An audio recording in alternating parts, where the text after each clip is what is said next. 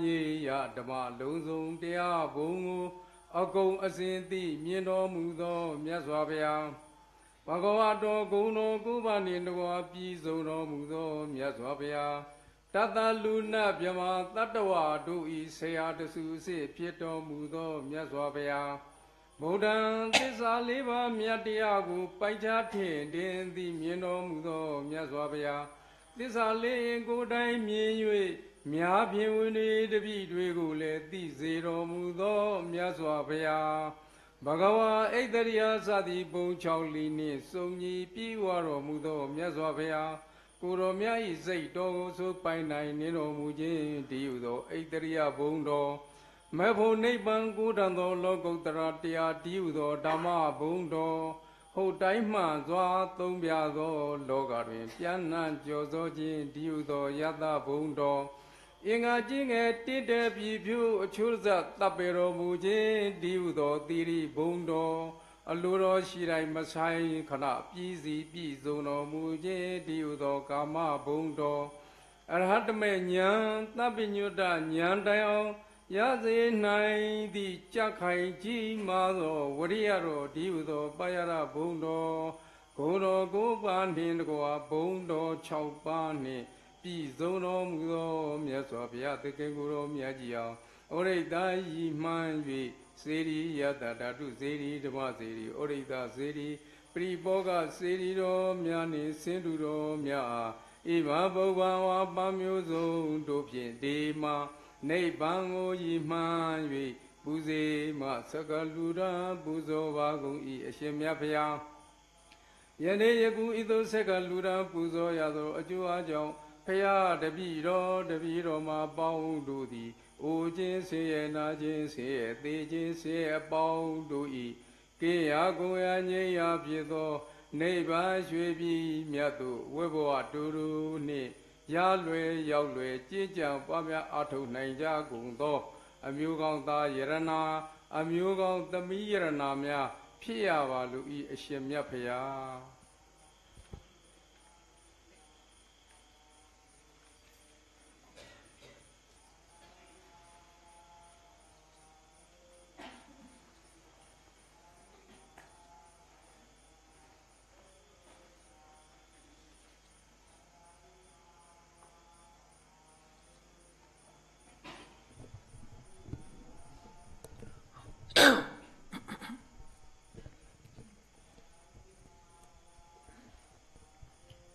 Paya Miasung Yerana, Taya Miasung Yerana, Tanga Miasung Yerana, Yerana Toba Utai Tayui, Tila Gong, Tamadi Gong, Pinya Gong, Tama Gong, Dopi, Zono Mudo, Ananda Jizuro, Shen, Sayaro, Shen Tumiajia, Shiko, Buzo, Pumyo Man Leo, Garojaya on Kamia, Ogata. Ogata, Kaya, Wazigan, Manogan, Tapa, Doga, Patigo, Apitugu, Yawazijin, Ajunga,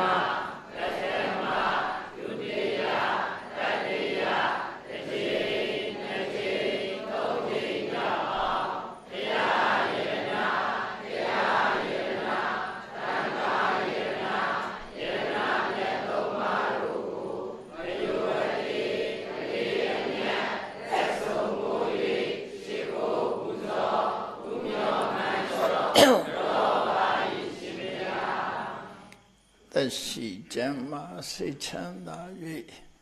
Loya Sanda Piwa Sejang Kamu Mingala Pibasiya Alunga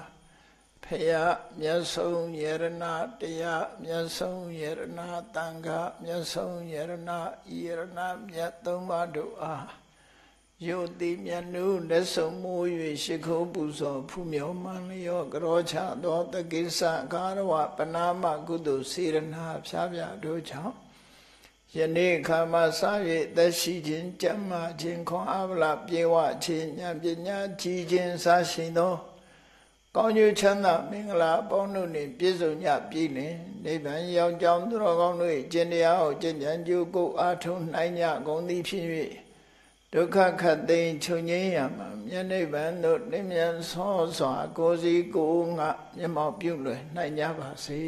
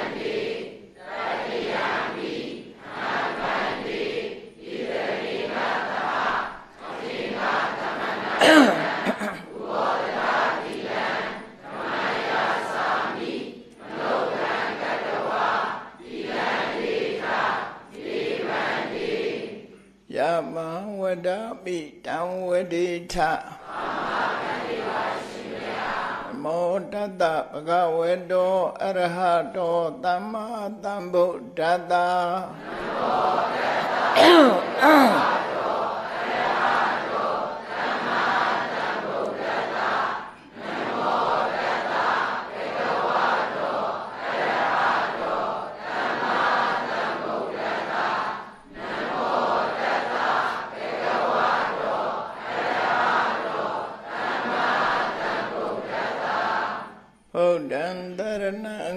သာမိဓမ္မံတရဏံဂိသာမိသံဃံတရဏံဂိသာမိ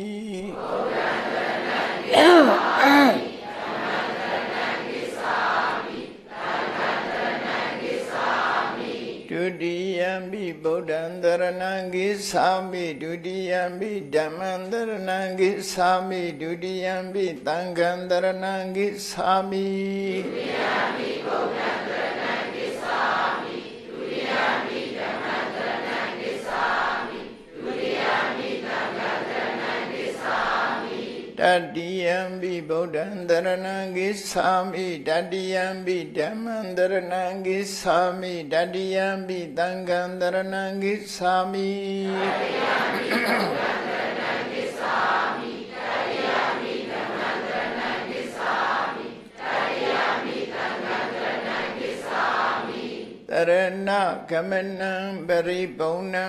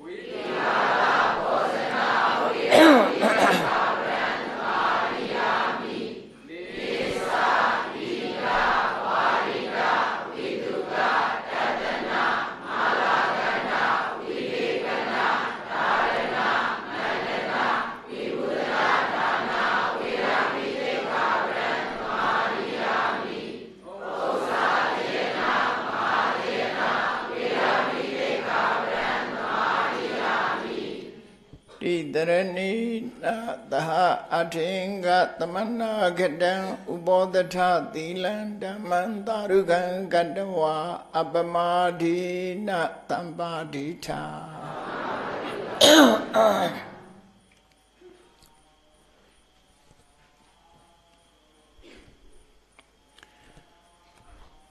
သာသနာတော်နှစ်2560နှစ်ကောဇာတက္ကရာ1389ခုနှစ်တော်သလင်းလဆန်း3ရက်2019ခုနှစ်ဩဂုတ်လ24ရက်မန္တလေးတိုင်းဒေသကြီးပြည်ဦးလွင်ခရိုင်ပြည်ဦးလွင်မြို့နယ်အောင်ချမ်းသာရွာ ဓမ္မတာယသာသနာစင်တာဓမ္မရတိမဟာဓမ္မတဘာဓမ္မယုံကျောင်းတော်ကြီးတွင်ဆင်ကျမပြုလို့အပ်သည်ဝါတွင်ကာလဓမ္မပူဇာအထုဓမ္မသဘင်အခမ်းအနား၌မိဘများနှင့်ဆရာမကြီးဒေါခင်လှတင်တော်နွဲ့တင်ထွတ်တို့မှုထားလျက်ရန်ကုန်မြို့နာနာပန်းပန်းတို့၏အမတဒါနဓမ္မဒါနအဖြစ်ဖြင့်ဟောကြားအပ်သောမထေမြတ်တို့၏အမတ်တရားစကားများအပိုင်း3တရားဒေသနာတော်ဒီနေ့ညတပတ်သဘင်ခန္ဓာကိုရွှေဘုံတော်သခင်ရှင်တော်မြတ်ဖျား၏မဟာကရုဏာကုံကိုအာယုံပြုကာတိကျူဖွဲ့ဆိုအပ်သောဝန္ဒနာပနာမအာတိတဂါထာကိုရွတ်ဆိုပူဇော်ခြင်းဖြင့်စတင်ကြရအောင်ယောကပကောတိဟိပိယပမိယံကာလံကရွန်တော်တိဒုက္ခရာနိခေရံကတောလောကဟိတယာနာထောနမောမာကာရုဏိကတတတယောနာထောဝိနိယမြာစွာတတ္တဝါဤချမ်းသာစီးပွားလိုလားတောင်းတဂုံပေါင်းခါသည်ဖြင့်နာထမြညာကျင့်ရှင်တော်မြတ်ဖရာသည်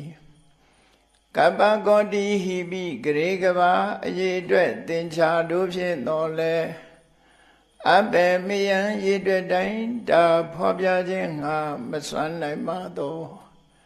ကာလံလေးအသင်ချေသိမ့်နေကဘာရှိကြသောကာလပတ်လုံးလောကဟိတယတတလောကဤအကျိုးစီးပွားအလို့ငါအတိဒုက္ခရဏိဥ္စာအသက်ချေလဲအင်္ဂါမေတ္တာကြီးမာသမိတာနှင့်တထာဇနီဆွန်ញင်းကြီးဟုကျက်တိထဝဲငါးသွဲအစုအလုံးခဲရင်သောမူတော်ကိုကရွန်တော်ဖျားဖြစ်ရန်ဤတန်ကြိုးကုတ်အာထုတော်မူရသည်ဖြစ်ပြီးခေရန်လက်ချေမျက်လုံးအသက်ဆုံးလျက်နှလုံးစိတ်ဝံကိုရောဤပေမန်ညင်းသို့ကတောဘဝတဏ္ဏကျိန်ဖန်များစွာရောက်တော်မူခဲ့ရရှာလေပြီမဟာကရုဏီကတတတဝါများရင်ဝဲသားကဲ့သို့တနာချစ်ခင်မှာကရုဏာရှင်ဖြစ်တော်မူသောတတနာထသဝိနည်းများစွာတတ္တဝါဤချမ်းသာစီးပွားလိုလားတောင်းတခုံပေါင်းခါသည်ဖြင့်နာထမြညာထိုးရှင်တော်မြတ်ဖရာအားနမောယုတိပြောင်းပြောင်းမန်ကိုလျော်၍ကရောယုကျိုးရှိခိုးခြင်းသည်အထုဘဝတုစင်စစ်မသွေဖြစ်ပါစေတည်း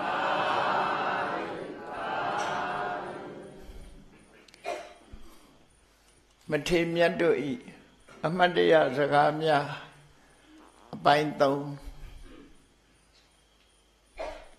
ဒီနေ့3နံပါတ်မြောက်မှတ်တမ်းတင်ထားတဲ့ကင်္ခာရေဝတဆိုတဲ့မထေမြတ်ရဲ့အမတ်တရားစကားကိုနာယူချကင်္ခာရေဝတလို့ဆိုတာမြတ်စွာဘုရားရဲ့ဒီတရားတော်များကိုမှတ်တမ်းတင်ထားတဲ့ပိဋကတ်3ပုံမှာရေဝရဆိုတဲ့ဘွဲ့နဲ့ရှင်သာရိပုတ္တရာရဲ့ညီငယ်ရေဝရဓမ္မရှိတယ်အခု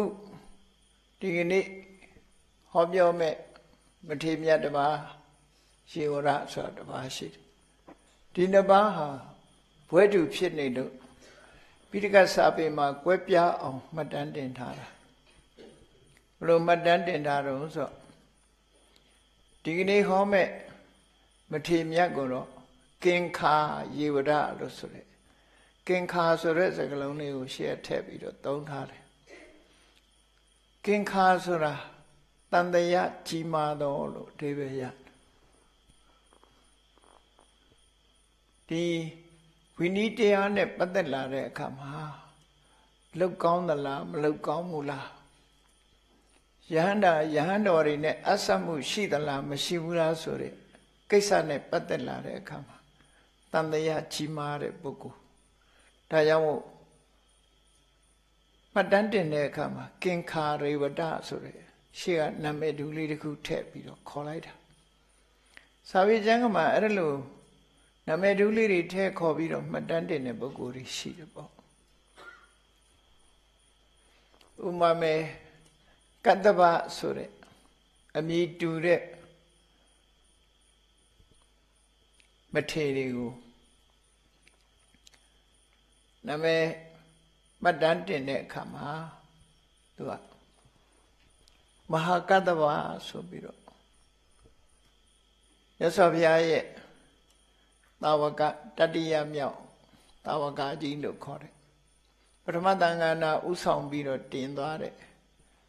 ဒုတင်13ပါးကိုစောင့်တည်တော်မူတဲ့ရှင်မဟာကတ္တဗဆိုတာတပါးရှိတယ်နောက်တစ်ခါအပြောအဟောအင်တာမကျွမ်းကျင်လို့ဥပမာဥပမေယဟောပြောမှုမတန်ကောင်းတဲ့ရှင်ကတ္တဗကိုတော့ကုမာရကတ္တဗငယ်စဉ်တုန်းကနန်းတော်မှာကြီးပြင်းရတာဖြစ်တော့ကြောင့်သူ့ကိုပြောရမယ်ဆိုရင်မင်းသားကတ္တဗလို့ခေါ်တဲ့သဘောပဲနော်ကုမာရဆိုတာမင်းသားကတ္တဗဆိုတဲ့အဓိပ္ပာယ်နဲ့သူ့ကိုခေါ်တယ်အဲ့ဒါလို့ကတ္တဗနှစ်ပါးရှိတယ်အဲ့ဒီနှစ်ပါးကိုလည်းကွဲပြားအောင်မဟာကတ္တဗနဲ့ကုမာရကတ္တဗလို့ခေါ်ကြတယ်အဲ့ဒါလို့ပဲအမည်တူးလာလို့ရှိရင်ကွဲပြားအောင်မှတ်တမ်းတင်ရတယ်ယေဝရဆိုတဲ့မထေရနှစ်ပါးရှိတဲ့ထဲမှာရှင်သာရိပုတ္တရာရဲ့ညီရှင်ယေဝရကိုတော့တကယ်ကိုရှားတော်ထဲမှာခေါင်းကောင်းဖာဖာနေထိုင်ပြီးတော့ရှားတော်ထဲမှာသတင်းသုံးတာဖြစ်တော့ကြောင့်ခဒိရဝနိယရေဝတလို့ဒီလိုခေါ်တယ်ခဒိရဆိုတာရှားပင်ဝနိယဆိုတာဝနကတောနောက်ကဝနိယလို့ဆိုလိုက်တဲ့အခါမှာရှားတော်နေလို့အဓိပ္ပာယ်ရတယ်ရှားတော်မှာနေထိုင်တဲ့ရှင်ယေဝရလို့တခါဒုတိယသံဃာနာတင်တဲ့အချိန်မှာလည်းပဲရှင်ယေဝရတစ်ပါးပေါ်သေးတယ်အဲ့ဒါနောက်ကျတယ်မြတ်စွာဘုရားလက်ထက်ကတော့ရှားတော်မှာနေတဲ့ရှင်သာရိပုတ္တရာရဲ့ညီတော်အငယ်ဆုံးဖြစ်တဲ့ယေဝရဂတိရာခဒိရာဝနိယယေဝရလို့ဒီလိုခေါ်တယ်အခုဒီမထေရကိုတော့တန်တရားကြီးတဲ့ပုဂ္ဂိုလ်ဖြစ်သည့်အတွက်ကြောင့်သူ့ကိုကင်္ခာယေဝရလို့ဒီလိုခေါ်တယ်ဒီနှစ်ပါးဟာထူးခြားပြီးတော့နာမည်ကျော်ကြားတဲ့ပုဂ္ဂိုလ်တွေကြီးပဲနှစ်ဦးစလုံးဟာတရားဓမ္မနဲ့ပတ်သက်လာပြီးဣတရေဘွယ်သူဖြစ်ချီးကျူးမြောက်စားမှုခံရတဲ့ပုဂ္ဂိုလ်တွေမှာပါတဲ့ထူးခြားတဲ့ပုဂ္ဂိုလ်ပဲအဲ့တော့ဒီကင်္ခာယေဝရဆိုတဲ့မထေရမြတ်ကဘယ်အယသားလဲဘာလူမျိုးလဲဆိုတာကြတော့အထက်ကရာမှာမှတ်တမ်းတင်ထားတာနဲ့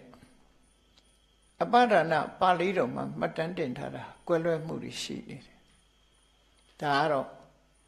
နှစ်ပေါင်းတစ်လောက်ကြာလာတဲ့အခါမှာကွဲလွဲမှုကတော့အနည်းငယ်ရှိတာပဲเนาะမြန်မာပြည်မှာမြန်မာသမိုင်းတောင်မှပဲနှစ်ပေါင်း1000ကျော်ပကံသမိုင်းပြောမယ်ဆိုရင်ဒုဋ္ဌံပြောရတယ်လို့ပြောတာအငြင်းပွားစရာတွေအများကြီးဖြစ်လာအတူညီမတူညီတဲ့အချက်တွေအများကြီးဖြစ်တာပေါ့အဲ့တော့ပကံရာဆိုရင်ပြောလို့ရှိရင်ကွဲလွဲမှုတွေရှိတယ်လို့ရှင်ယေဝရရဲ့အထုပ္ပတ္တိခုကင်္ခာယေဝရရဲ့အထုပ္ပတ္တိကိုပြောတဲ့အခါမှာထုပ္ပတ္တိဆိုတာတည်တည်ချာချာမှတ်တမ်းတင်လေးမရှိကြဘူးပုဂ္ဂိုလ်တူတယောက်ရဲ့ထုပ္ပတ္တိဟာအရေးမပါဘူးအရေးပါတာကဘာတော့ဆိုရင်သူသိတဲ့တရားသူဟောပြောခဲ့တဲ့စကားတွေကသာလေအရေးပါဒါမို့လို့မှတ်တမ်းတင်တဲ့ပုဂ္ဂိုလ်တွေဟာပုဂ္ဂိုလ်ရေးထုပ္ပတ္တိတွေကိုတမန်လောက်တင်မှတ်တမ်းတင်ပြီးတော့သူတို့ပြောပြခဲ့တဲ့ကျင့်ကြံကြိုးကိုအထုတ်ခဲ့တဲ့တရားတွေကိုတော့အရာအမိမှတ်တမ်းတင်ခဲ့ကြတာဖြစ်တယ်ပိဋကတ်စာပေကိုလေ့လာဖတ်ရှုကြည့်မယ်ဆိုရင်အထုပ္ပတ္တိဟာနံပါတ်1နေရာမှာမရှိဘူးမြတ်စွာဘုရားရဲ့အကြောင်းသိပင်လဲ နေရာတိုင်းမှတ်တမ်းတင်ထားတာမရှိဘူးသို့တော်မြတ်စွာဘုရားဟောတဲ့တရားတွေကိုလွတ်မသွားအောင်တရားတွေကိုသာလဲဥစားပေးပြီးတော့မှတ်တမ်းတင်ခဲ့ကြတယ်ဒါလည်းတနည်းအားဖြင့်ကျေးဇူးတင်စရာအလွန်ကောင်းတယ်အနည်းဆိုရင်အဆုံးအမတရားတော်ကနည်းနည်း story တွေကများနေမှာဖြစ်လိမ့်မယ်ပေါ့အခုတော့ story ဆိုတဲ့အကြောင်းအရာအထုပ်ပတ်တိကအနည်းငယ်သာပါပြီးတော့ပြောဆိုခဲ့တဲ့အဆုံးအမစကားတွေကပို့ပြီးတော့ပြည့်စုံတယ်အဲ့ဒါကျေးဇူးတင်စရာကောင်းတယ်ကျေးဇူးတင်စရာကောင်းတယ်ပညာရက်တွေများစွာကြံရစ်တယ်ပေါ့တော်တော်များစွာကြံရစ်တော့လည်းပဲဘုရားဟောသမျှတရားတွေအလုံးကိုမှတ်တမ်းတင်နိုင်သလားလို့ဆိုမတင်နိုင်ပါဘူးအချို့ဝက်တော့သာမှတ်တမ်းတင်တယ်မြတ်စွာဘုရားဟောသမျှတွေလည်းအကုန်လုံးမှတ်တမ်းတင်တာမဟုတ်ဘူးမြတ်စွာဘုရားကိုယ်တိုင်ကလည်းပဲအကုန်လုံးသိသမျှကိုအကုန်ဟောတာလားဆိုမဟုတ်ဘူးဟောတဲ့ဟောတိုက်တာတော့ပဲဟောတယ်အကုန်ဟောတာမဟုတ်ဘူးသို့တော့သစ္စာ၄ပါးမဂ္ဂင်၈ပါးနိဗ္ဗာန်ရဖို့လမ်းကြောင်းကတော့ပြည့်ပြည့်စုံအောင်ဟောခဲ့တာဖြမ္မစရိယာလို့ဆိုရဒီအကျင့်ကိုကျင့်ပြီးတော့နိဗ္ဗာန်ကိုမျက်မှောက်ပြုနိုင်လောက်အောင်ကတော့အကျင့်လမ်းစဉ်ကတော့ပြည့်ပြည့်ဝအောင်ဟောခဲ့တာဖြစ်တယ်တချို့အကြောင်းအရာတွေကမြတ်စွာဘုရားကမဟောခဲ့ဘူးအကြောင်းတိုက်ဆိုင်မှသာဟောတာအကြောင်းတိုက်ဆိုင်မှုမရှိမဟောဘူးမြတ်စွာဘုရားဘာလို့လဲဆိုရင်ဟောမယ်ဆိုလို့ရှိရင်လည်းမေးတဲ့လူတွေကအမျိုးကြီးမှာစัจ java လာပဲဆိုတာဘယ်နှခုရှိသလဲလူတွေကဘယ်ဘဝကစလာကြတာတော့ဒီလောကကြီးရဲ့အစအဘာတော့ဆိုပြီးတော့ဒီလိုမေးကြမဲ့လူတွေကအစသူ့နွားပြောက်သွားလို့နော်လက်စွပ်ပြောက်သွားလို့လာမေးတဲ့လူတွေကလည်းအများကြီးနေမှာပဲအဲ့လိုဟာမျိုးတွေနဲ့ဖြစ်နေမှာပေါ့နော်ကြာရင်ဘေးရင်ဆရာဖြစ်သွားလိမ့်အဲ့ဒါကြောင့်မို့အဲ့ဒါမျိုးတွေမဟုတ်ဘူးသို့တော့မြတ်စွာဘုရား cosmology လို့ခေါ်တယ်စัจ java လာအကြောင်းကိုတော့ကြောင်းတိုက်ဆိုင်လာတဲ့အခါမှာတော့ဟောပေးတာလေးတွေရှိတယ်စိတ်ဝင်စားစရာလေးပေါ့ကြောင်းတိုက်ဆိုင်လာရင်မြတ်စွာဘုရားဟောပေးမြတ်စွာဘုရားဟောတဲ့ cosmology စัจ java လာနဲ့ပတ်သက်တဲ့ဟောပြောချက်ကသုလနိကာလောကဓာတုသုတ်လို့အင်္ဂုတ္တပါဠိတော်မှာရှိတယ်မြတ်စွာဘုရားကစัจ java လာစက္ကဝါလဆိုတဲ့စကားလုံးကိုအသုံးမပြုခဲ့ဘူးအဲ့ဒီချိန်တော့လောကဓာတုဆိုတဲ့စကားလုံးကိုပဲအသုံးပြုပြီးတော့ဟောတာနော်လောကဓာတုဆိုတဲ့စကားလုံးကိုအသုံးပြုစက္ကဝါလဆိုတဲ့စကားလုံးကတော်တော်လေးနောက်ကျမှပိဋကစာပေထဲမှာရောက်လာတဲ့စကားလုံးလို့ဒီလိုယူဆရတယ်ဒီစကားဆိုတာတဖြည်းဖြည်းဝင်လာတာလေ living language တို့ရဲ့ထုံးစံတိုင်းလူတွေကပြောနေရရင်ထွင်းပြီးတော့ဝင်လာတာစကားတွေဆိုတာရက်နာမှာမဟုတ်တာ that language ဆိုတာကြတော့ပြောတဲ့လူမရှိတော့ဘူးဆိုရင်သေသွားတဲ့ဘာသာစကားတစ်ခုပါဠိစာပေကိုနောက်တိုင်းကလူတွေက that language တို့ပြောကြတယ် Latin စကားလည်း that language ပဲနော်အဲ့ဒီဘာသာစကားတွေကခဏပြောတဲ့လူတွေမရှိတော့သူကရှင်သန်မနေဘူးပေါ့ရှားဆိုင်သွားပြီဆိုတဲ့အဓိပ္ပာယ်သေသွားပြီလို့တော့ပြောတာတော့မဟုတ်ဘူးရဆိုင်နေသွားပြီဒီဘာသာစကားကအသုံးမရှိတော့ဘူးရဆိုင်သွားပြီ dead language တို့သုံးတယ် living language ဆိုတဲ့ဟာကျတော့ရှင်သန်နေတဲ့ဘာသာစကားဗမာလူမျိုးတွေကဗမာစကားတွေပြောနေတော့ရှင်သန်နေတာရှင်သန်နေသည်လို့ဗကံမိခိတ်ကပြောတဲ့စကားသံတွေနဲ့ခဏပြောတဲ့စကားသံတွေကကွဲပြားခြားနားဘာလို့ဆိုရှင်သန်နေတာရှင်သန်နေတဲ့သဘာဝရဲ့အဓိပ္ပာယ်ပဲဒီတလုံးကိုဒီတလုံးတိုင်းဆွဲဆွဲမြဲမြဲပြောနေလို့ရှိရင်တော့ရှင်သန်တယ်လို့ပြောလို့ရမှာမဟုတ်ဘူး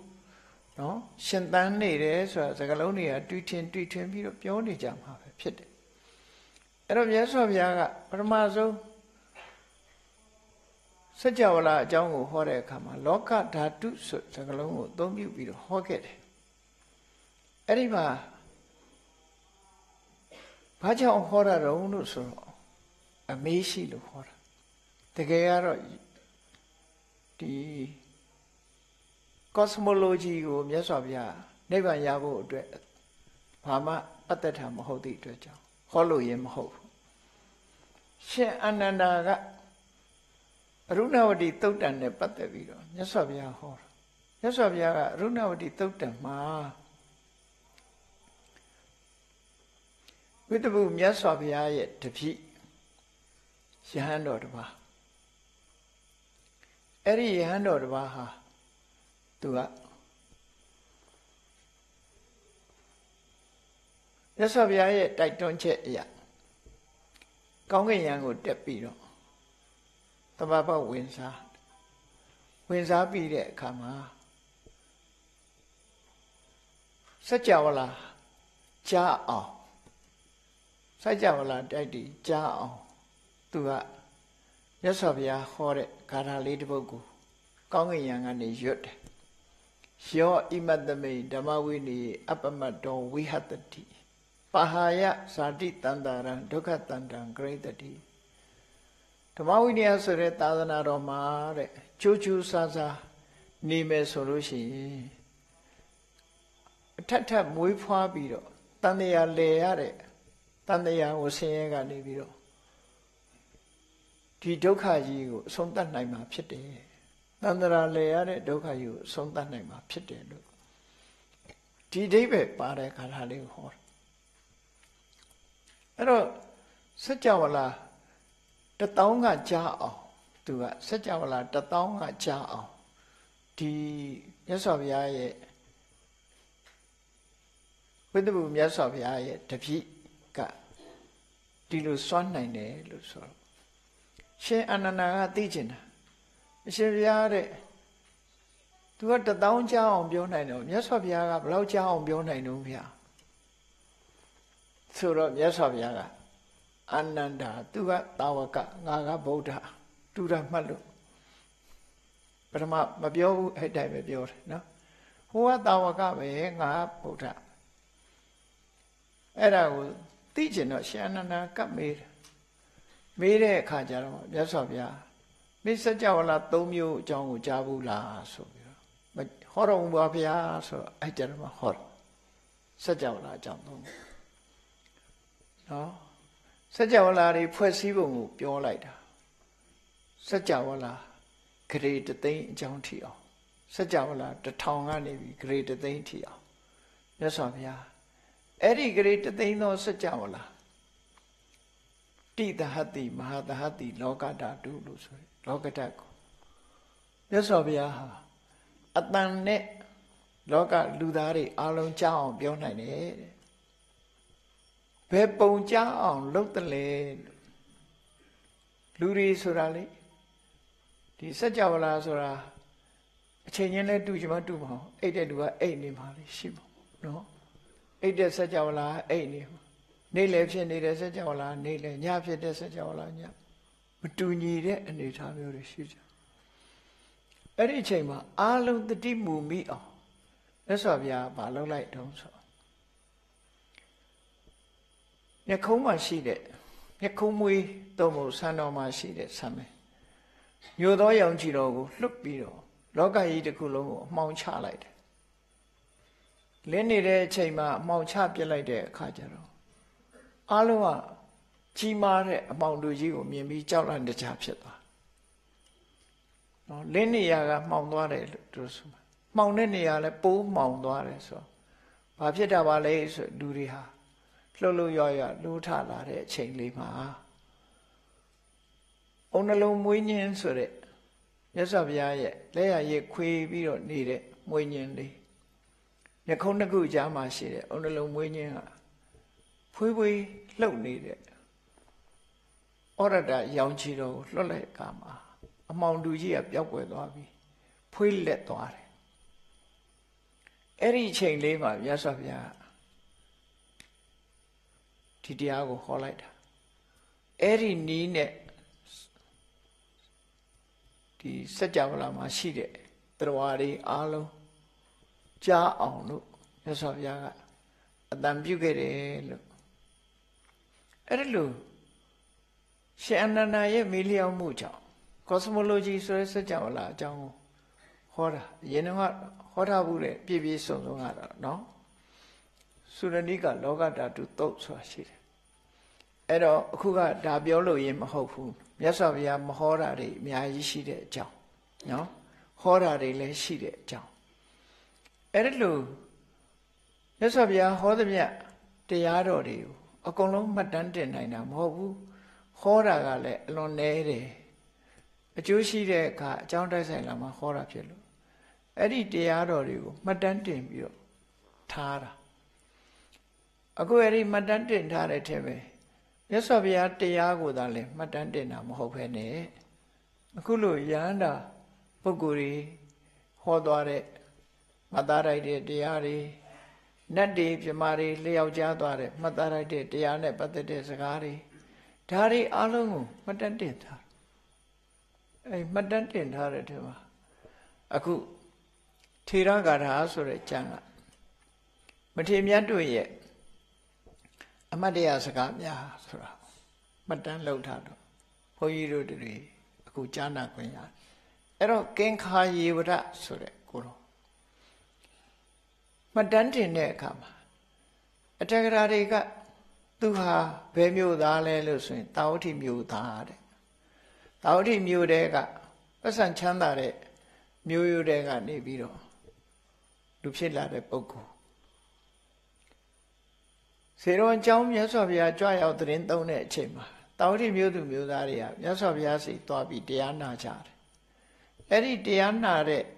တရားနာပရိသတ်ထဲမှာသူပါသွားတယ်ပါသွားပြီးတရားနာလို့သူဟာကြီးညိုတရာပွားပြီးတော့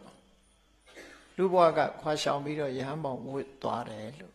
ဒါအထက်ကရာတွေမှာဒီလိုဆိုတယ်သို့တော့ကွဲလွဲချက်ကဘာဖြစ်လဲကွဲလွဲချက်တွေရှိလာဗျမှတ်တမ်းတင်တာကွဲလွဲမှုရှိလာအပဌာနာဆိုရယ်ပါဠိတော်ကသူကိုယ်တိုင်ပြန်ပြောတဲ့ autobiography ပုံစံမျိုးနဲ့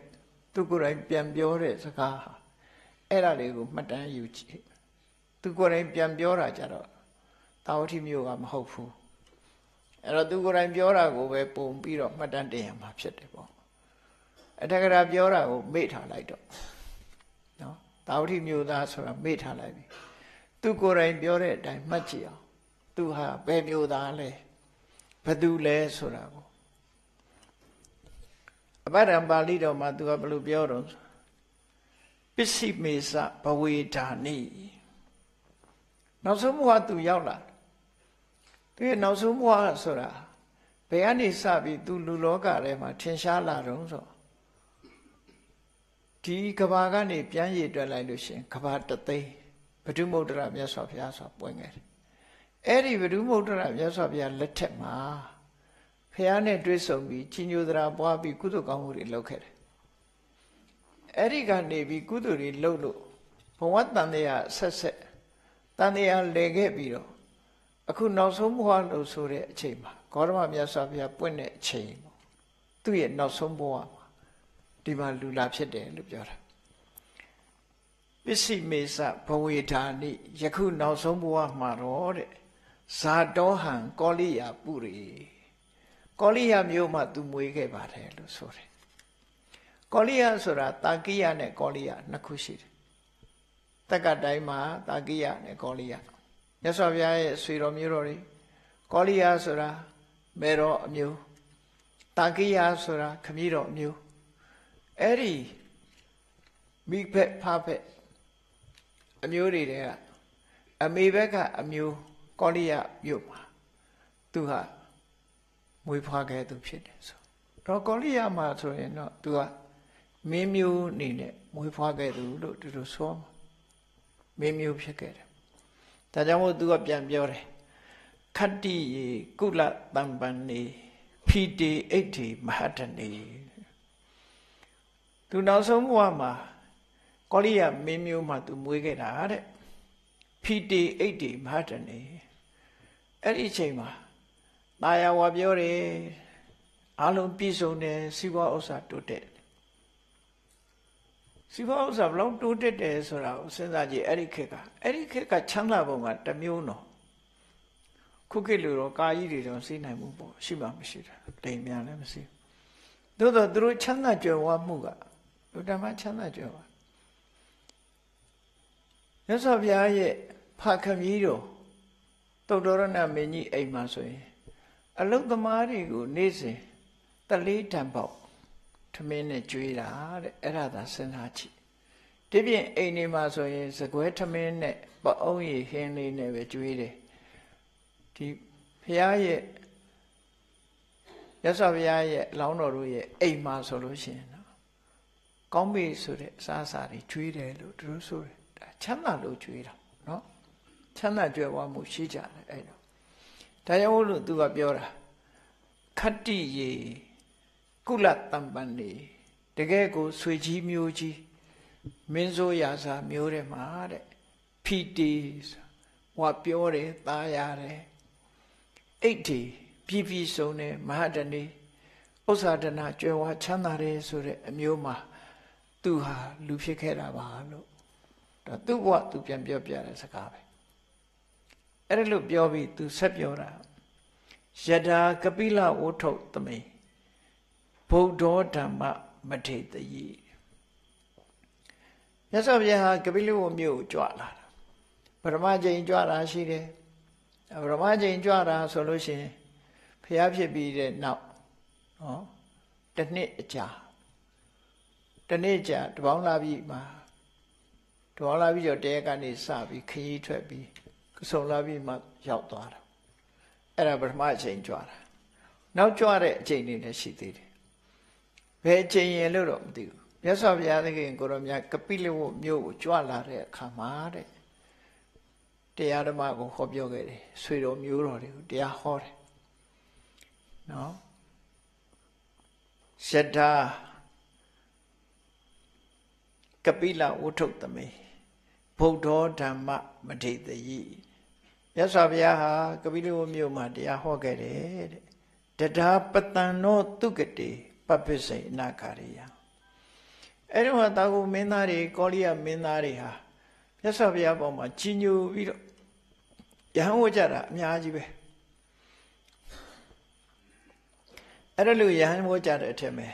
သူလည်းအဲ့ဒီထဲမှာပါဝင်ပြီးတော့အဲ့ဒီတော့ကယဟန်ဝခဲ့တယ်ဘုရားတရားနာရတဲ့အခါမှာကြီးညိုသရာပွားပြီးတော့တောထွက်နော်တောထွက်ပြီးသာသနာပေါ်ဝင်လိုက်တယ်ပေါ့သာသနာပေါ်ရောက်လာတဲ့အခါမှာသူ့ရဲ့စိတ်နေသဘောထားအားလျော်စွာမြတ်စွာဘုရားသခင်ကိုရောမြတ်ကဝိနိသိက္ခာဘုဒ္ဓပြညတ်ထားတာရှိတယ်အဲ့ဒီပြညတ်ချက်တွေနဲ့ပတ်သက်ပြီးတော့လုတ်ကောင်းလားမလုတ်ကောင်းလားဆိုတဲ့အပေါ်မှာတန်တရားသူများတဲ့ကြီးတဲ့ပုဂ္ဂိုလ်ဖြစ်လာတန်တရားကြီးတဲ့ပုဂ္ဂိုလ်ဖြစ်တော့သူကအမြဲတမ်းတန်တရားအားကြီးတဲ့ပုဂ္ဂိုလ်လူဆိုတာတယောက်နဲ့တယောက်မတူတန်တရားကြီးတဲ့ပုဂ္ဂိုလ်ဘယ်သူမှမသိငါဘူးနော်တန်တရားကြီးလွန်းတဲ့ပုဂ္ဂိုလ်အဲ့မှာသူပြန်ပြောတာပါပြောတော့ဆိုကင်ခာမေဘဟုလာအာတိသူကအမြဲတမ်းတွေးတောတယ်တွေးတောပြီးတော့သူမဆုံးဖြတ်နိုင်ရင်တန်တရားဖြစ်တာပေါ့ဟုတ်လားသူရတွေးမှတန်တရားဆိုတာဖြစ်တာဟုတ်ဘာမှမတွေးဘဲနဲ့အေးဆေးဆေးနေတဲ့လူလည်းရှိတာသူကတော့မဟုတ်ဘူးတွေးတယ်အတွေးများတဲ့အခါကျတော့ကင်ခာမေဘဟုလာအာတိကပ္ပကပ္ပေတဟိန်တဟိန်ထို့ကိစ္စတွေမှာယဟန်တန်ဃာတွေလုတ်ကောင်းသလားယဟန်တန်ဃာတွေနဲ့အဆတ်သလားသို့မဟုတ်မလုတ်ကောင်းဘူးလားမအဆတ်ဘူးလားဆိုတဲ့အချက်တွေနဲ့ပတ်သက်ပြီးတော့သူဟာတန်တရားပွားတဲ့ပုဂ္ဂိုလ်ဖြစ်တယ်တဲ့အဲ့လိုတန်တရားပွားခဲ့တယ်ဆိုတဲ့အကြောင်းသူပြန်ပြောတာအဲ့တော့သူတန်တရားပွားပုံလေးတစ်ခုကိုပြောပြမြတ်စွာဘုရားကယောပနဘိက္ခုဝိကာလေခာရဏိယံဝါဘောဇနိယံဝါခာရိယဝါဘုံဇေယဝါပါစိတ္တယံဝိကာလအချိန်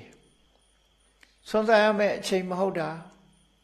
နေ့မွန်းလွဲတဲ့အချိန်ကနေပြီးနောက်တည့်အာယုမတက်မီအတွင်းဝိကာလအချိန်မှာ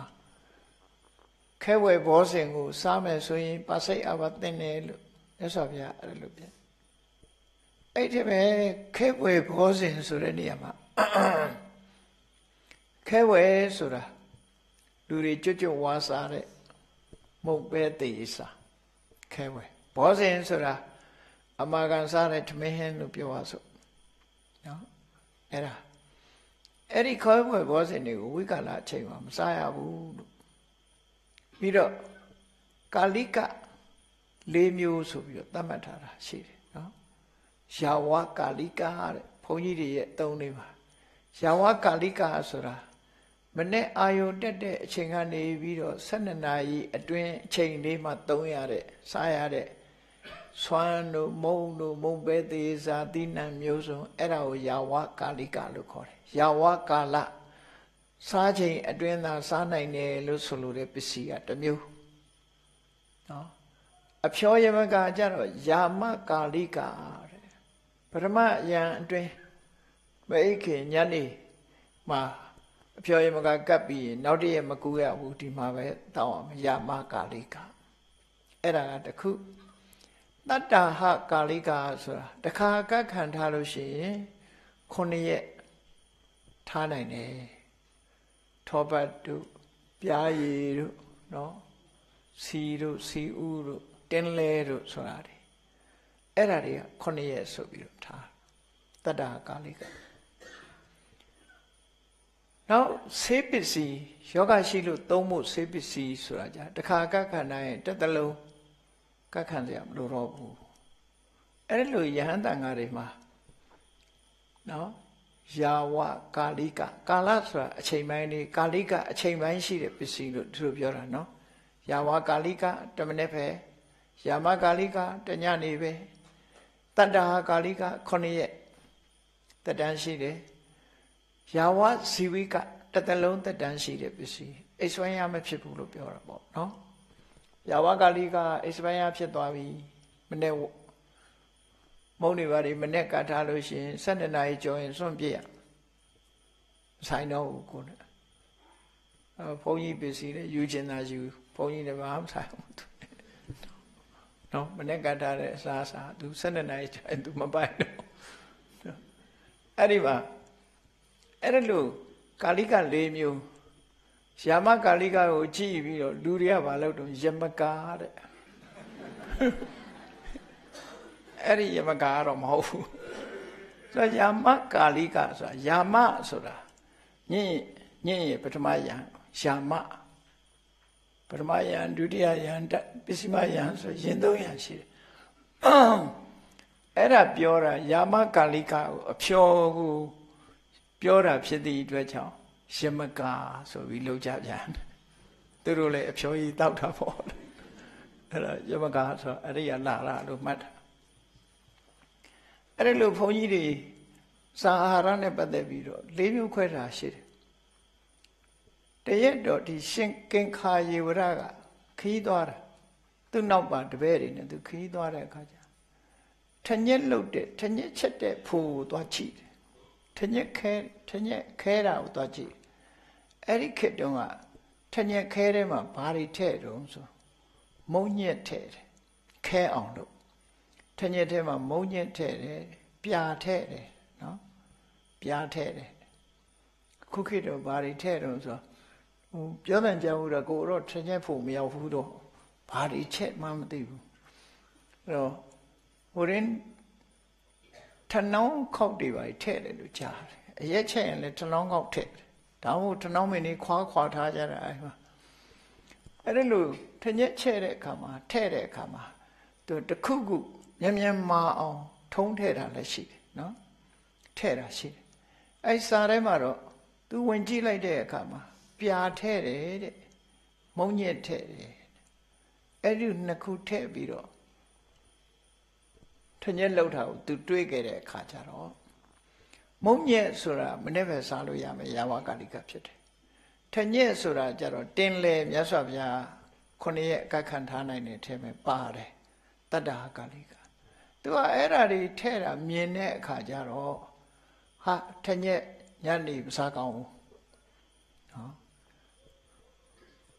သူတို့တွေမစားကြနဲ့ညနေမစားကောင်းဘူးဒီထဲမှာမုံညက်တွေပါနေတယ်ပြာတွေပါနေတယ်မစားရဘူးဆိုပြီးတော့အဲ့ဒါလို့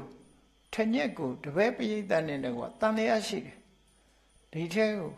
မုံညက်တွေပါနေတယ်အဲ့ဒါညနေမစားကောင်းဘူးဆိုမစားတန်လျာရှိတယ်သူကနော်မစားကောင်းတဲ့ဟာဖြစ်မယ်မြတ်စွာဘုရားက ဒီဂုလဆိုတာအကြောင်းရှိလို့ရှိရင်ထက်ညက်ကိုညနေမှာလေနာယောဂါတို့ဘာလို့ရှိရင်စားကောင်းတယ်လို့သူတို့ခွင့်ပြုထားတာ။သူကတန်တရားရှိပြီးတော့မစားကောင်းဘူးဆိုသူတပည့်တွေရောမစားကြဘူးရှောင်ကြတယ်။အဲ့ဒါကတစ်ခု။နောက်တစ်ခုကျတော့ तू လမ်းသွားရင်ဘာတွေတွေ့တော့ဆိုလူမစင်ပုံတွေ့တယ်။အဲ့ဒီမစင်ပုံကကလားဆိုတော့ကလပဲတွေပဲနောက်တွေစပြီးတော့ပါထားတဲ့မစင်ပုံဖြစ်တယ်။အဲ့ဒီမစင်ပုံတွေကပဲနောက်ပင်ကြီးကပေါက်တယ်။ပေါက်တော့ तू ကတွေးတယ်။ဟာပဲနောက်တွေကစားပြီးတော့လည်းပဲအပင်ပြန်ပေါက်တယ်။လူပိုက်ထဲရောက်ပြီးတော့လည်းအပင်ပေါက်တယ်။အဲ့တော့ပဲနောက်တွေလည်းမစားထိုက်ဘူး။မုတ်ကဆိုနော်။အဲ့ပဲနောက်လည်းမစားကောင်းဘူးဆိုပြီးတော့ तू ကအဲ့လိုတန်တရားနဲ့သူ့တွေလည်းမစားဘူး तू လည်းမစားဘူးတန်တရားရှိလို့ရှောင်းတယ်အဲ့တော့မြတ်စွာဘုရားစီရောက်တဲ့အခါကျတော့သူ့ရဲ့တန်တရားတွေနဲ့ဖြစ်တော့မြတ်စွာဘုရားဘာပြောတော့ဆိုယဟန်တွေကိုမေးထညက်သေးကိုမုံညက်တို့ပြာတို့ထဲ့တာဘာအတွက်ထဲ့မာဖို့ထဲ့တာပါအဲ့တော့မာဖို့ထဲ့တယ်ဆိုလို့ရှိရင်စားကောင်းတယ်ဆိုမြတ်စွာဘုရားခွင့်ပြုပေးတယ်ဥပဒေပြန်ပြညတ်ပေးရတယ်သူတန်တရားဖြစ်နေနောက်ပဲနောက်ပင်ကဖိုက်ထဲရောက်ပြီးတော့အစာချေလို့စွန့်တဲ့အခါမှာပြန်ပြီးတော့အပင်ပေါက်တယ်လို့သူကယုံတာအဲ့တော့မြတ်စွာဘုရားအဲ့ဒါကြတော့ကဲစားပြီးတဲ့ပဲနောက်စေးကပေါက်သည်ဖြစ်စေမပေါက်သည်ဖြစ်စေပဲနောက်စားကောင်းပါတယ်လို့ဆိုပြီးတော့ပြန်ရှင်းပြအဲ့ဒါသူတန်တရားနဲ့ပတ်သက်တဲ့ဝတ္ထုဇာလံနှစ်ပုဒ်ပဲ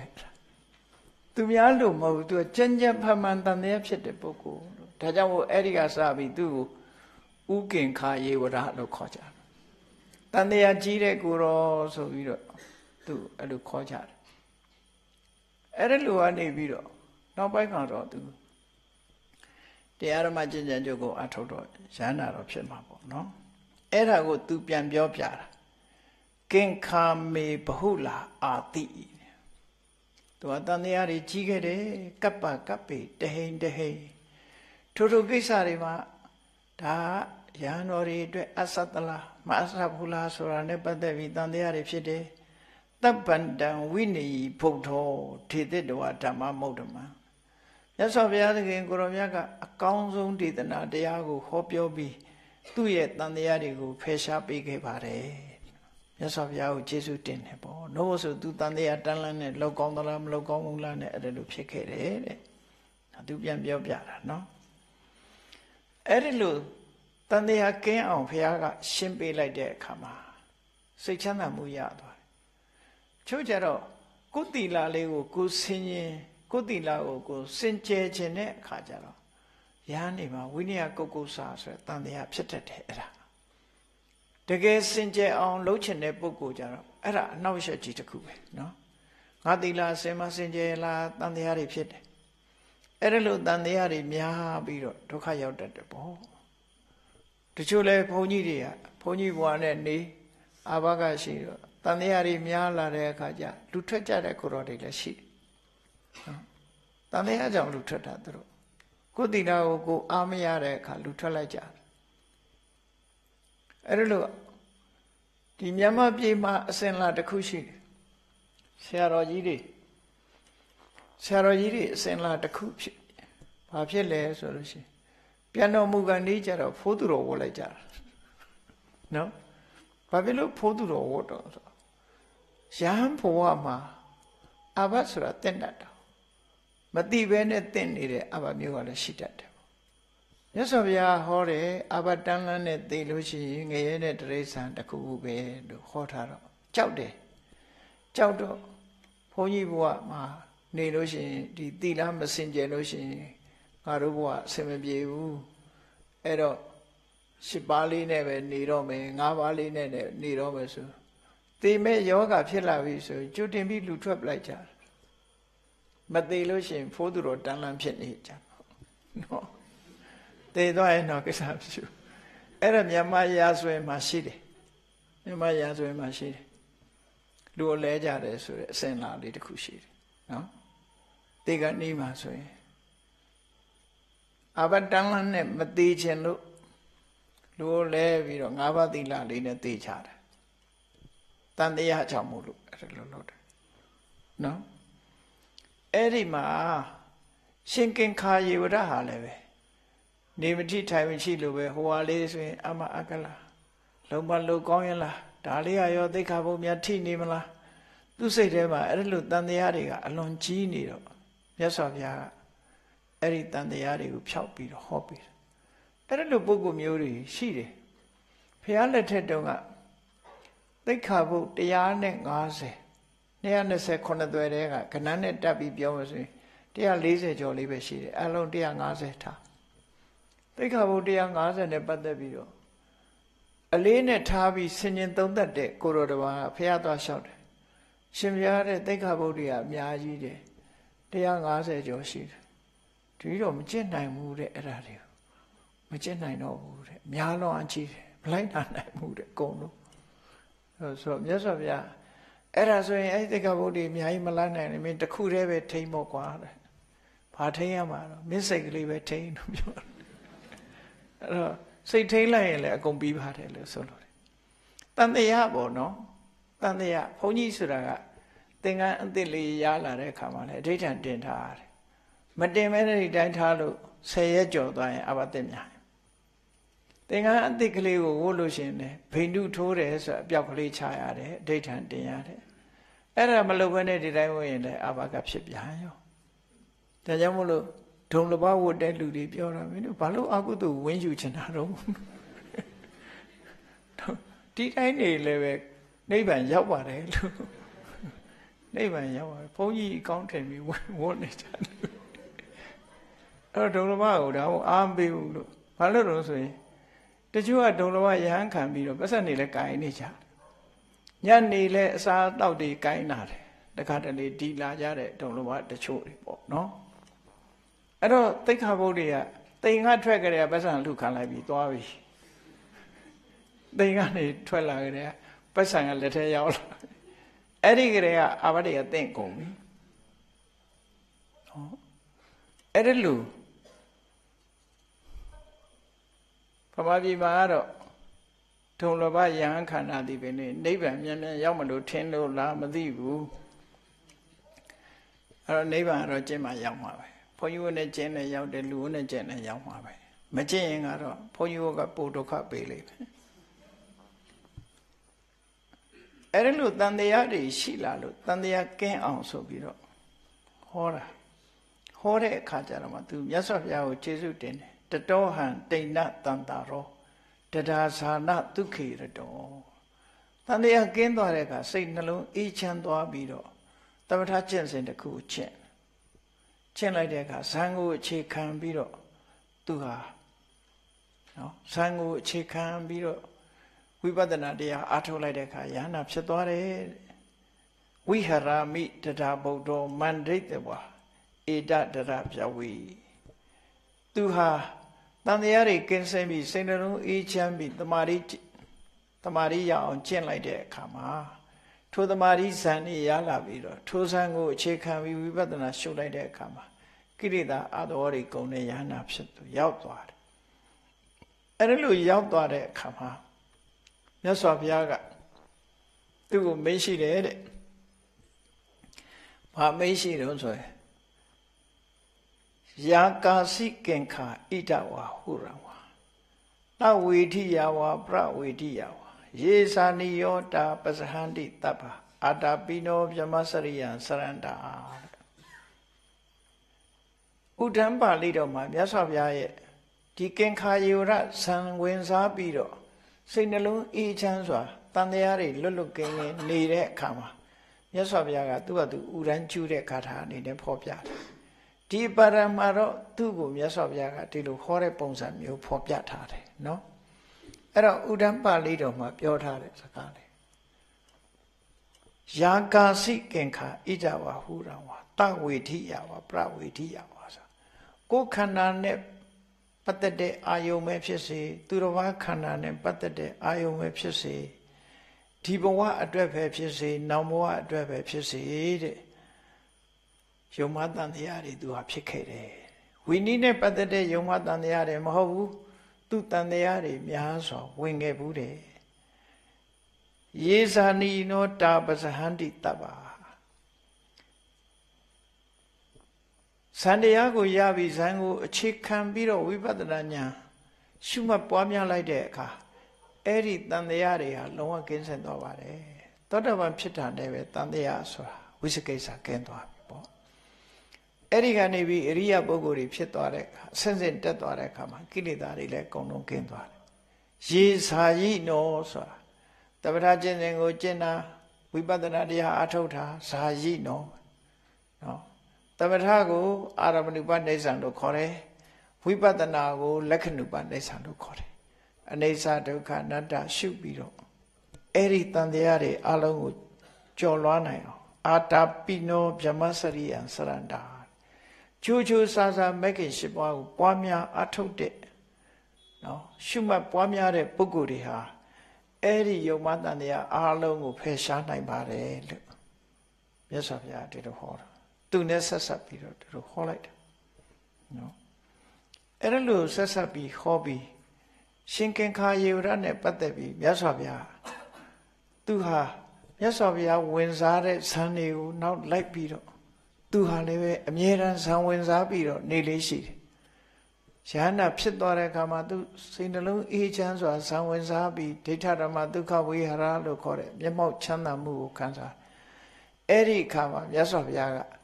Yahanori ye tuchon ne adi mat pyu tuchon ne gong yiတွေကိုတိမှတ်ပြုဟောကြားတဲ့အခါမှာနော်သူ့ကိုဇံဝင်စားတဲ့နေရာမှာထူးခြားတဲ့ပုဂ္ဂိုလ်တူအနေနဲ့ဣတရေဘွယ်သူနဲ့ချီးကျူးမြောက်စားခဲ့တာဖြစ်တယ်ပေါ့အဲ့ဒီမှာတတောသာနရတံဒိဋ္ဌဝါသူဟာအမြဲတမ်းဇံဝင်စားနေတဲ့အချိန်မရွေးသူကြည့်လိုက်ရင်ဇံဝင်စားနေတယ်သူကြည့်လိုက်တိုင်းဇံဝင်စားနေတယ်အဲ့ဒါလို့ဇံဝင်စားမှုတွေကိုလေ့ကျင့်ပြုထားတယ်သူ့ကိုတွေ့တဲ့အခါမှာဖုဒ္ဓောလောကန္တကုမှုနိဇာယိနံဘိက္ခုနံအခောပညာပေတိမဟာမတိကြီးမားသောဉာဏ်ရှိတော်မူတဲ့လောကရဲ့အဆုံးကိုရောက်ရှိတော်မူတဲ့မြတ်စွာဘုရားသခင်ကိုရောမြတ်ဟာတဲ့သူ့ကိုဇံဝင်စားတဲ့ပုဂ္ဂိုလ်တွေထဲမှာထူးချွန်ဆုံးပုဂ္ဂိုလ်တစ်ပါးအဖြစ်ချီးကျူးမြောက်စားမှုပြုခဲ့ပါတယ်ဆိုတာလေသူ့ကိုပြန်ပြောပြတာနော်အဲ့ဒါလို့ပြန်ပြောပြီးတော့သူ့ရဲ့အမှတ်တရစကားလေးကဘာပြောလဲဆိုပညာဣမံပတ္တတထာဂတာနာသူ့အမှတ်တရစကားကမြတ်စွာဘုရားကိုသိကျေးဇူးတင်တာသူအနုဆိုသူ့ဘဝမလွယ်ဘူးလေဟိုဟာလဲတန်တရားဒီဟာလဲတန်တရားနဲ့မဆုံးနိုင်တဲ့တန်တရားနဲ့တအုံလဲဖြစ်နေတဲ့ပုဂ္ဂိုလ်အဲ့တော့ပညာဣမံပတ္တတထာဂတာနာအခိယထာပစ္စလိတော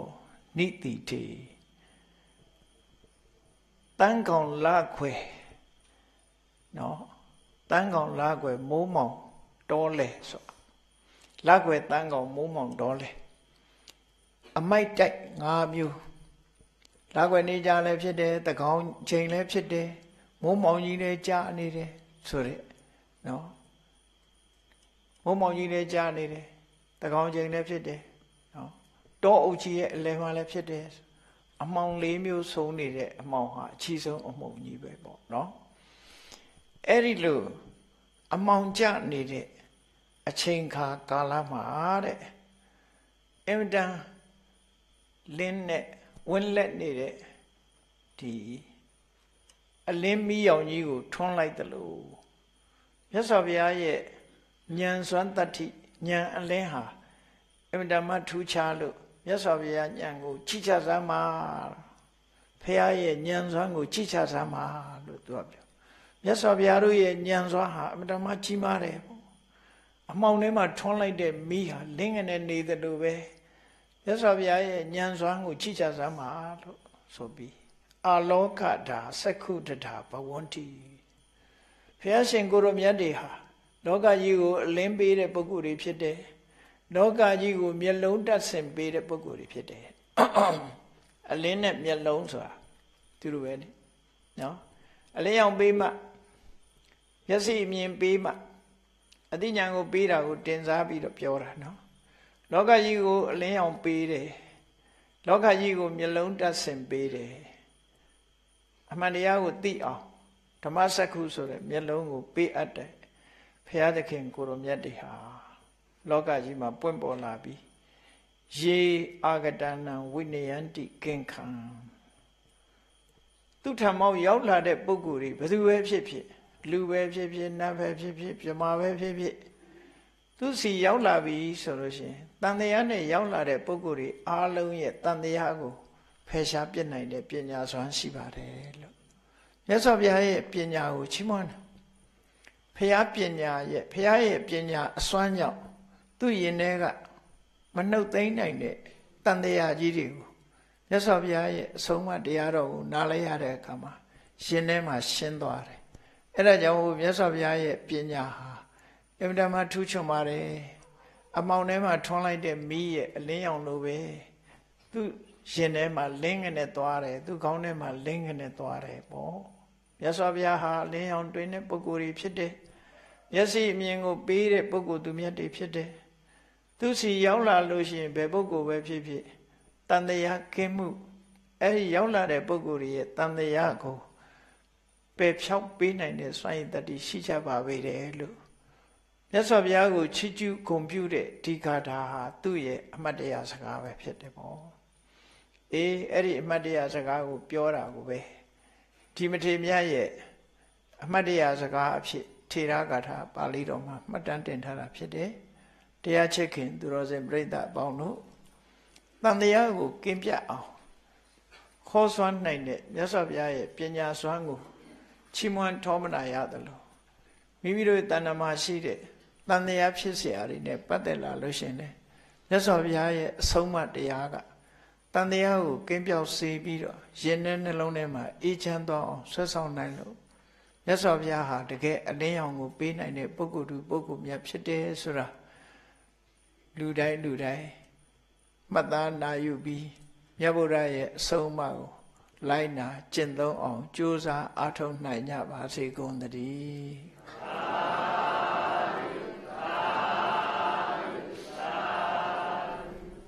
မေတ္တာပို့ရအောင်တတဝါများစွာ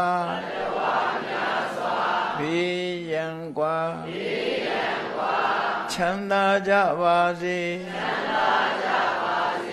တတဝါများစွာဘေးရန်กว่าချမ်းသာကြပါစေမေတ္တာရေချမ်းသုံးငါဖြံငြိမ်းချမ်းကြပါစေမေတ္တာရေချမ်းသုံးငါဖြံငြိမ်းချမ်းကြပါစေသက်ရှိချမ်းသာစိတ်ချမ်းသာလူရဆန္ဒပြေပါစေသက်ရှိချမ်းသာစိတ်ချမ်းသာလူရဆန္ဒပြေပါစေဖုံလန္တာဒုက္ခပင်ကစားမေတ္တာပုံနေဒုသင်္ကမမနောတရတိတဗ္ဗေတံဘဝယံတုဒုက္ခန္တကမေတ္တာပုံနေဒုသင်္ကမစုပေါင်းဖို့အမေတ္တာတဟုရောင်မြူပါဝင်ငွေလာမင်းနှင့်ရောင်ញင်ရှဲယုံပေါင်းဆောင်ရအခြင်းကြောင့်တဗ္ဗေတံကျွမ်းမဲ့ဥဒုံလုံးစုံများစွာတတ္တဝါတို့၏မနောတရတိမြင်မြန်ဖြူစင်အေးကြည်လင်းသည့်ရေစင်ပြည့်တင်းစိတ်နှလုံးတည်ဟုသောရေအိုင်ကြီးအတွင်၌ဒုက္ခပင်စားစင်ထာဝရအိမြကြည်သာတာယာပွင့်လန်းချမ်းသာဒုက္ခအတိဟုသောကုမုဒ္ဒရာကြာပန်တို့သည်ဖုံးလန္တဝန္တာရွှင်မြူဝမုံလူလျက်ကြည်နူးပွဲကြုံဖူးပွင့်ညကုန်သည်ဖြစ်၍ဒုက္ခနကလေးအောင်လေးတဲ့ရောရှက်သင်ပြန်ပိတိတိဟုသောယနတ်တို့သည်ဘဝယံတုကောင်းစွာမဲ့သွေကြိုင်လိုက်၍နေကြပါစေကုန်သတည်း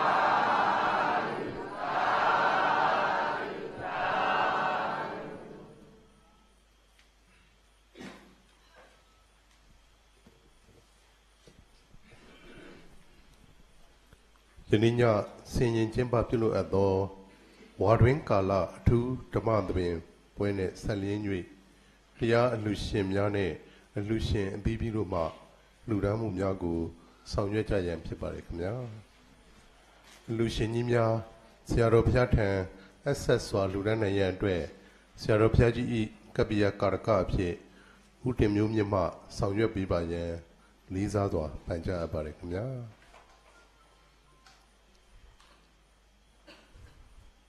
ဥစွာမိဘများနဲ့ဆရာမကြီးဒေါ်ခင်လှတင်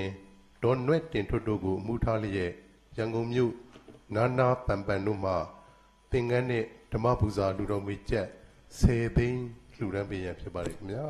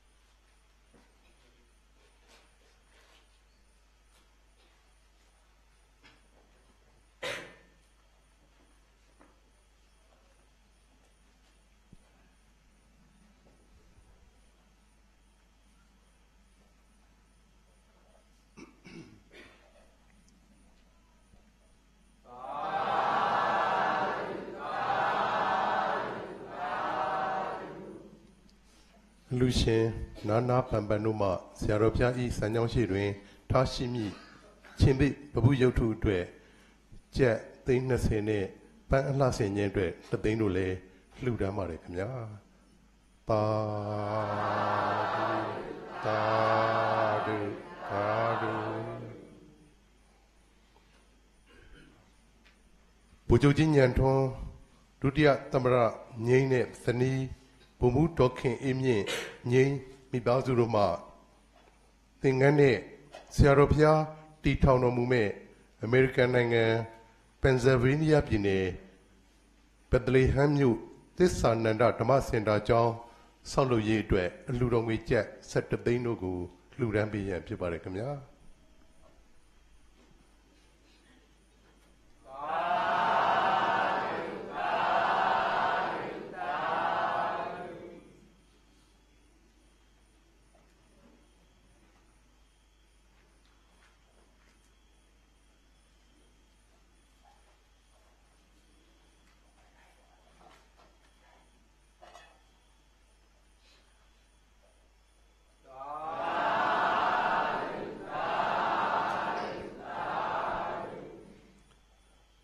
ဆရာတော်ဘုရားဦးစီးတည်ထောင်တော်မူထားသောတရားနန္ဒဖောင်ဒေးရှင်းသို့ဓမ္မဗျူဟာသာသနာမာမကအဖွဲ့လူပုဂ္ဂိုလ်များဆိုင်ရာဓမ္မစာပေသင်တန်းကျောင်းကျေးဇူးရှင်ဆရာမကြီးဒေါက်ခင်လှတင်ဤမွေးနေ့အထိမ်းအမှတ်အဖြစ်ဆရာမကြီးဒေါက်ခင်လှတင်နဲ့တပည့်ဆရာမများသင်တန်းသူသင်တန်းသားများမှအလှူတော်ငွေကျပ်9 သိန်းလှူဒန်းပေးရန်ဖြစ်ပါတယ်ခင်ဗျာ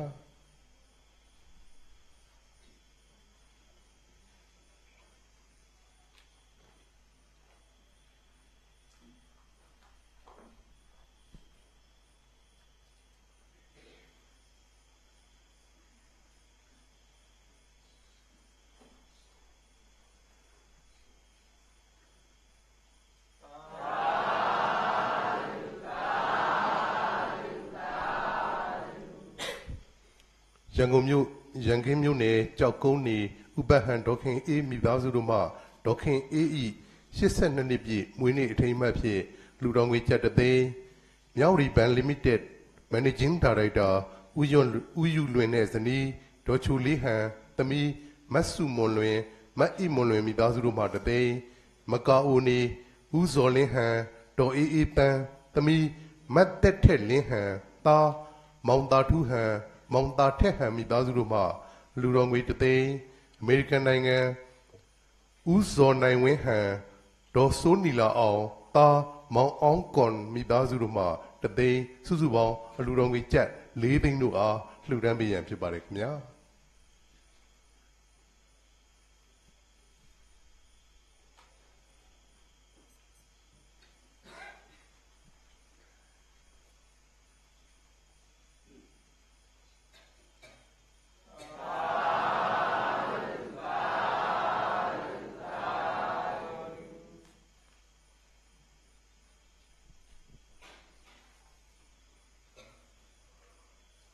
ကွယ်လွန်သူဦးရဲဝင်းနဲ့ကိုကျော်စွာရဲဝင်းတို့အားရည်စူး၍ဒေါ်ခင်မြင့်မြင့်နဲ့သားဘုံမှုဝဏရဲဝင်းတို့မှဓမ္မပူဇာလူတော်ငွေကျပ်5 သိန်းလှူဒန်းပေးရန်ဖြစ်ပါတယ်ခင်ဗျာ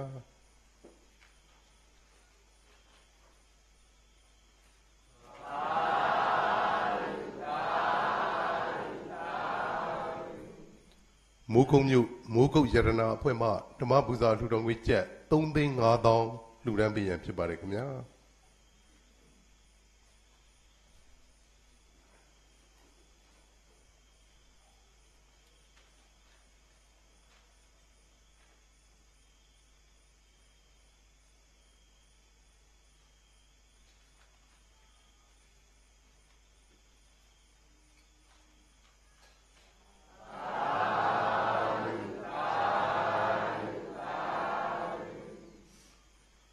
နေပြည်တော်ရင်ကျေးလိမ္မာစင်တာလယ်ဝင်းမြို့နယ်တပီးပင်စံပြကျေးရွာရန်ကင်းတော်ရပရိယပရိပတ်ဌာန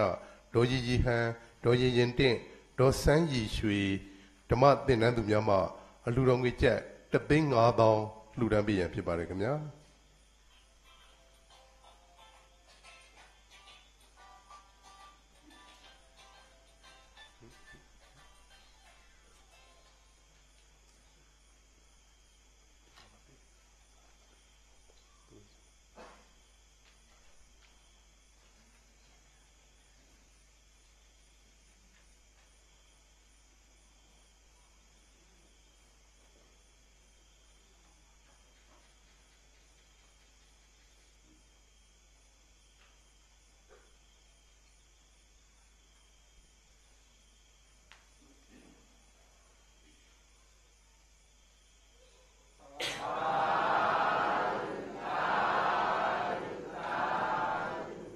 စကိုင်းတိုင်းဒေသကြီးဟုံးမလင်းမြို့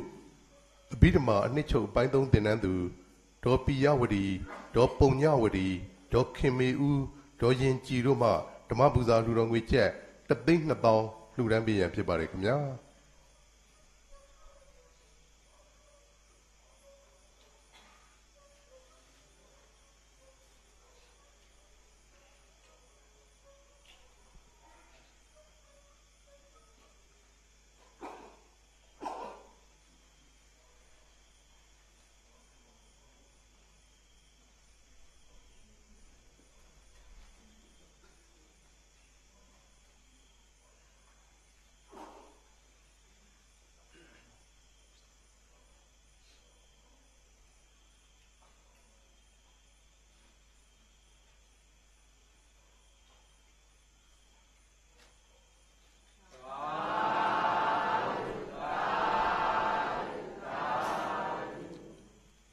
ဗိဓမာပိုင်း3 သင်တန်းသားကိုကျော်စင်ထွန်းပခုတ်ကူမြို့မှဓမ္မပူဇာ1 သိန်းရန်ကုန်မြို့ဦးတောင်းလွင်ဒေါ်နုနုရီမိသားစုတို့မှဓမ္မပူဇာ1 သိန်းတရားနာပရိသတ်အပေါင်းသူတော်ကောင်းတို့မှဓမ္မပူဇာ5 သိန်း 5 သောင်း 6 ထောင်စုစုပေါင်း9 သိန်း 5 သောင်း 6 ထောင်တို့အားဦးတောင်းလွင်မှကိုစားလှူဒန်းပေးရန်ဖြစ်ပါတယ်ခင်ဗျာ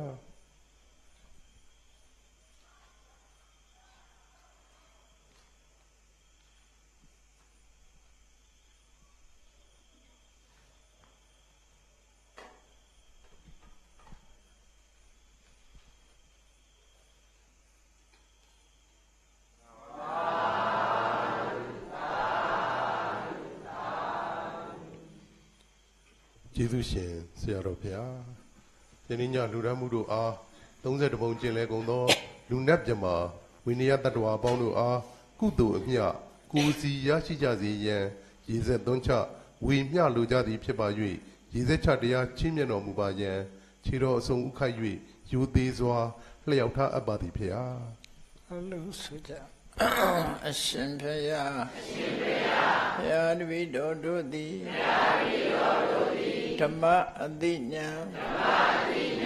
ရရှိမှသာလေနိဗ္ဗာန်ချမ်းသာကိုမျက်မှောက်ပြုနိုင်ပါသောကြောင့်ဓမ္မအသိဉာဏ်ရရှိစေရန်ရှိတန်ကြလျက်ဓမ္မတပင်ဆင်းရင်ကျင့်ပါပြုလုပ်ကြ၍အမတဒါနာဓမ္မဒါနာတရားအလှူတော်ကိုပေးလူကြပါကုန်၏တရားတော်မြတ်ကိုရိုသေလေးမြတ်စွာမမတ်သားသာအာယုန်ထားလျက်နာကြားကြပါကုန်၏တရားတော်မြတ်ကိုဓာတဗ္ဗဝတ္ထုအစွတ်စွတို့ဖြင့်ပူဇော်ကြပါကုန်၏ယနေ့ယခုအာထုတ်ပြုလုပ်ကြရသောတရားဟောရခြင်းဓမ္မဒေသနာတရားနာရခြင်းဓမ္မသဝနာတရားတော်ကိုပေးလူရခြင်းဓမ္မဒါနာတရားတော်ကိုပူဇော်ရခြင်းဓမ္မပူဇာကုသိုလ်စေရနာအဖျားပြားတို့သည်ဒုက္ခခတ်သိချုပ်ငြိမ်းရမံယနိဗ္ဗာန်ဤအကြောင်းထောက်ပံ့ဖြစ်ပါစေသာရှင်ဖျားဤကောင်းမှု၏အဖို့ဘာကကိုအမိယဖအဖို့အဖွာဆရာသမားမဆ၍ကဘာသူကဘာသားလူနတ်မြမသတ္တဝါများတို့အားအမြအမြဝေငှပါကုန်၏ကုသိုလ်အမြ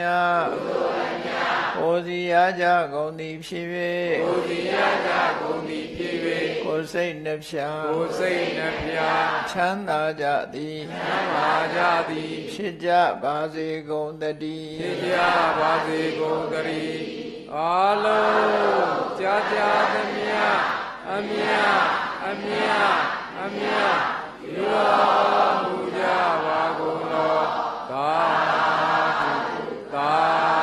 ဓုအာလုံးကြာကြာသမျှအမြယူတော်မူကြပါကုန်သောသာဓုအာလုံးကြာကြာသမျှအမြယူတော်မူကြပါကုန်သောသာဓုဖယားမြတ်ဆုံးယရနာတရားမြတ်ဆုံးယရနာသံဃာအမြတ်ဆုံးယရ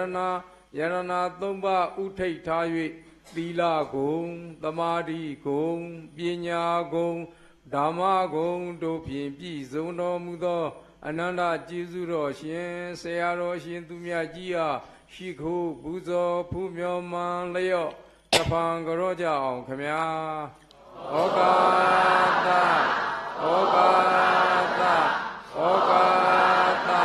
ကာယကံဝစီကံမနောကံသဗ္ဗဒောကခတိသောအဖြစ်တို့ကိုရောက်ပါစေခြင်းအကျိုးငါပထမဒုတိယတတိယတစ်ကြိမ်နှစ် ကျေသုံးချိန်မြောက်အောင်ဖယားယရနာတရားယရနာသံဃာယရနာယရနာမြတ်သောပါရုကိုအယုအတိအလေးအမြတ်လက်ဆုံးမူ၍ရှိခိုးပူဇော်ဘုရားမန္တရောရောပါတိရှင်ဗျာသဗ္ဗိတိယောဝိဝေသန္တုသောကောရောဂောဝိနတတုမာတေဘဝံဒွန္တရာယဒုခိတိကယူကောဘဝအဘိဝါဒနာသီလိတနေသံဝௌဒ္ဓပစာယိနောသတ္တရောဓမ္မဝဋ္ဌန္တိအာယုဝန္နောဒုက္ခံဗလံ